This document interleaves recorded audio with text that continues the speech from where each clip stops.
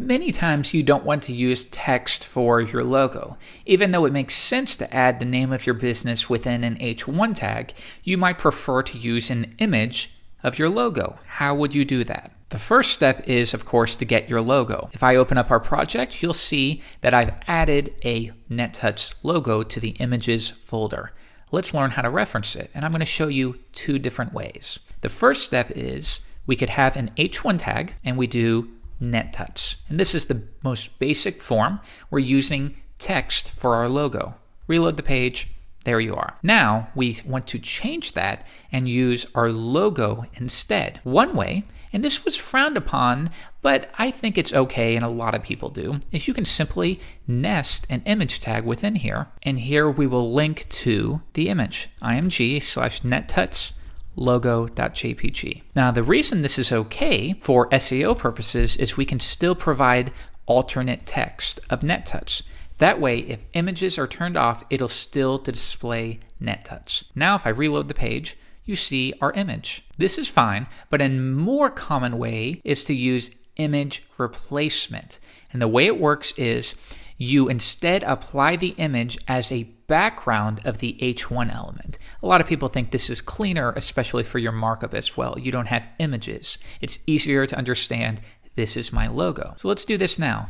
H1, and now we're going to specify a background. Now you know we can use colors like red, but we can also specify URLs to the image. In this case, we'll say img NetTuts logo. However, this is not going to work. If I load the page, you're not going to see it. How come? And that's because, remember, your style sheet is within the CSS folder. However, the image is up one folder into the sibling img folder and then within it. So we need to specify from the current file, style.css, go up to your parent, then find a folder called img, and then get NetTuts. So I'm going to do // to go up a folder. Now if I reload the page, you're going to see, and this is very odd, isn't it? Remember, heading elements have a display of block by default. If we wanted to override this to inline, you'll see that the width will only be as wide as is necessary. So here, NetTuts is finished, so it immediately cuts off. But next, if I remove that, why is the image repeating the entire width? And that's because even though the text only takes up a small portion, the heading element takes up the entire width that is allowed. As you can see right here, if I resize the window. If we instead change the body, which is the wrapper, and we gave it a width of 600, the background would then be stretched for 600 pixels, like so. But what if we want to say, you know what, I only want this image to display once. Why is it repeating at all? And it's repeating because it's oftentimes common to use a texture or a grain, something like that for a background, in which case you do want it to repeat. That way you don't have to use a massive image when you just maybe want a little bit of a sand background. You can get a tiny fragment, a tiny image, and then repeat that for the entire width of the window, and it saves you a lot of bandwidth. Now here, if we, after the URL, specify no repeat, and that means don't repeat this image at all. Other options are repeat X, or the default of repeat X and Y, or just repeat Y alone. Here, we're going to override it, no repeat. This is a single image. And I reload, and now it's being displayed like so. The next step is, though, it looks like the image is cutting off a little bit. And of course, we don't want to display the text itself and the image. So maybe we should try to push the text on top all the way off the page. And we can do that by specifying a new property, text indent. Now, if we were to set that by 10 pixels, you'd see the text would be pushed up 10 pixels. If I do 50, it's pushed up 50 pixels.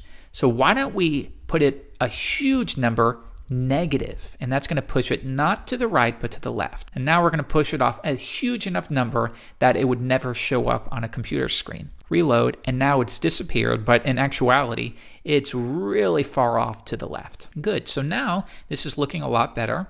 Our markup looks fine, nice and clean. But now I see right here, it seems as if the image is cutting off. And that's because the image itself is taller than the heading text. So we can explicitly state what the width is of this image specifically. And you can do that by maybe opening up Photoshop or going to the image and viewing Get Info. Why don't we do that? Open this up, get info, and we can see right here the dimensions are 142 by 43. So let's specify that now. Come back. Width 142 pixels and a height of 43 pixels. And now the H1 will be set specifically to the dimensions of this image, and the text itself will be put off the page. Reload the page, and there we are, and we have perfect image replacement.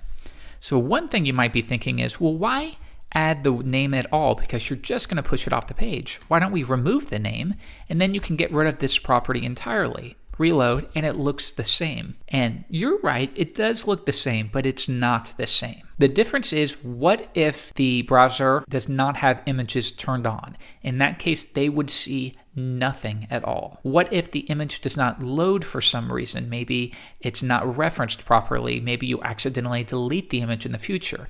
Again, nothing at all would display. Also, maybe what if CSS was disabled entirely? In that case, the image would not show up because we're adding it. So once again, nothing would be displayed. Surely you see where I'm getting. So always make sure you add it here and you use a text indent technique to push it off the page. That way you're good in most situations.